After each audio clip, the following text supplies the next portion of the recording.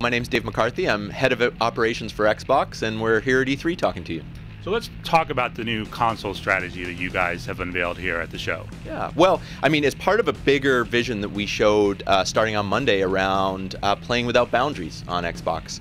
And we talked about that across our content lineup, the largest number of games ever coming to Xbox Live, and new features like Xbox Play Anywhere. We talked about it with our Xbox Live service and new features that make it a place where everyone can have fun. And even expanding to cross-network play. You know, we showed support for iOS and Android on Minecraft as an example. And then that idea of choice around playing without boundaries expanded to our Xbox One family of devices. And of course, we announced Xbox One S here in 2016, available starting in August. And then Project Scorpio in 2017 with 6 teraflops of GPU and support for true 4K gaming. So let's talk about 4K gaming, starting with the S. What do you feel what kind of leap will that be when you look at the industry from the past, SD to HD type leap? Well, I mean, if you want an indication of what's going on in the true 4K space, I think PC is really where you look right now. You know, on Windows 10, we shipped Gears of War Ultimate Edition, Forza Apex as examples there. We're learning a lot in that space. And it's great to be able in 2017 to, you know, we're listening to our developers. We're hearing that 6 teraflops bar is critical to deliver what gamers are enjoying in the PC space right now.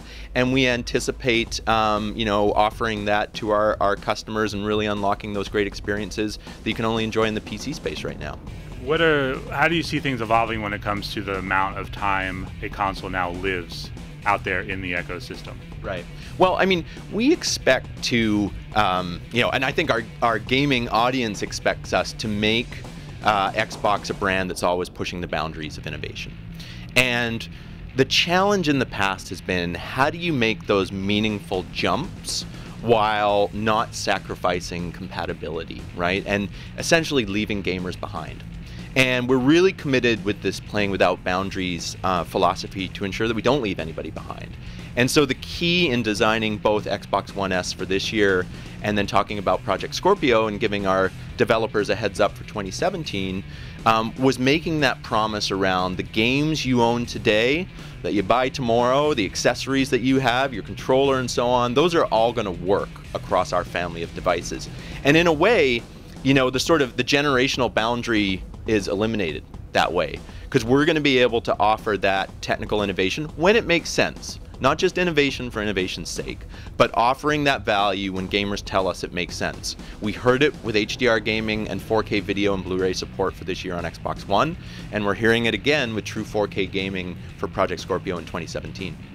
Once you have an ecosystem with the S, the Scorpio, and the traditional Xbox One, where does that leave the Xbox One in the overall space?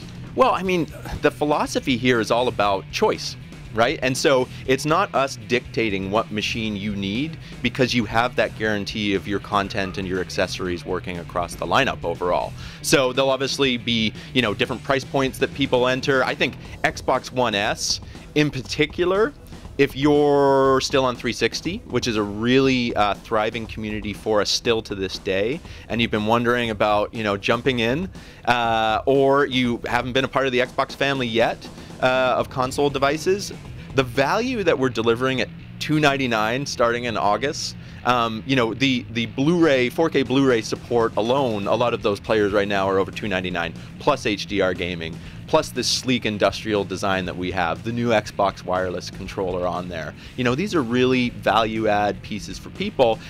They're going to choose when they want to do it, but they don't have to worry about being left behind.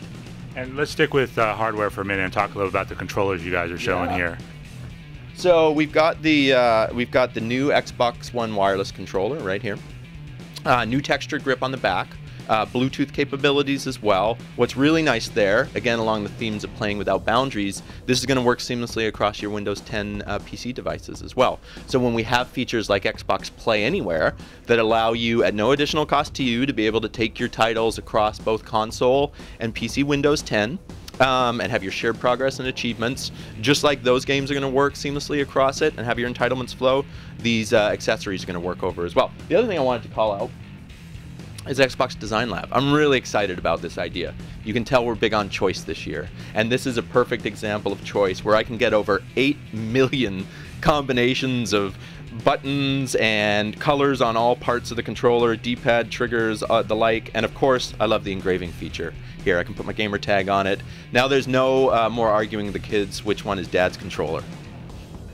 When it comes to E3, we're seeing this evolution of trade show, public show. You guys had the Fan Fest. Talk about what role that plays in the overall Xbox.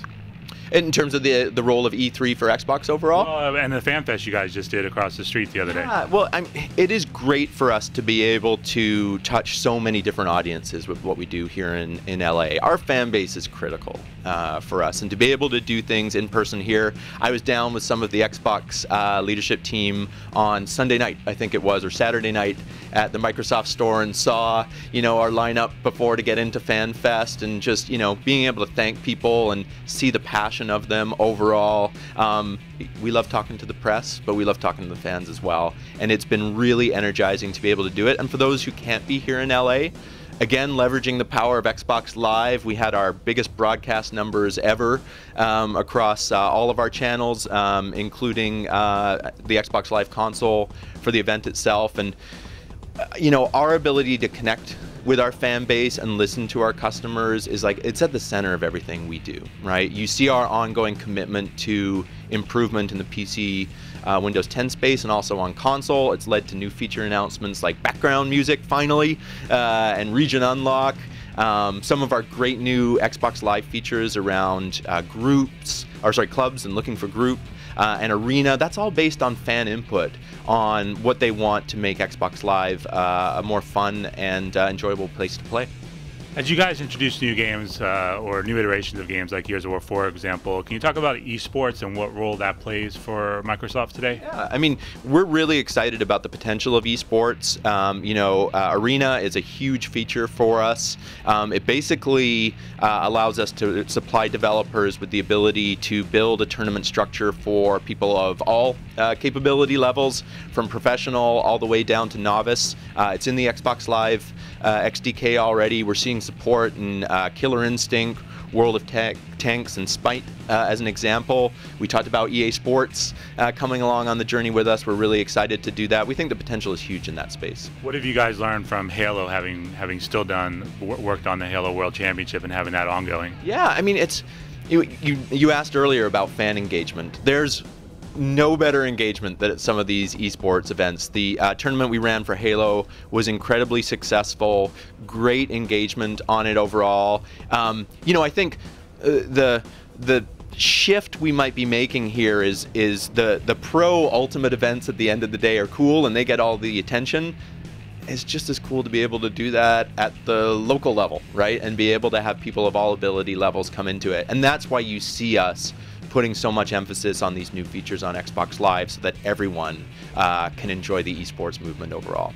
Last year we got to play around with the HoloLens, some cool games. Now the HoloLens Developer Edition shipped with some cool games on there. What role do you see that playing for video games? Well, I mean, so of course we had HoloLens on stage last year with Minecraft, which I thought was a magical moment overall. The team is heads down on their Developer Edition right now. In the Windows 10 PC space, there's a lot of excitement around VR, AR, and MR.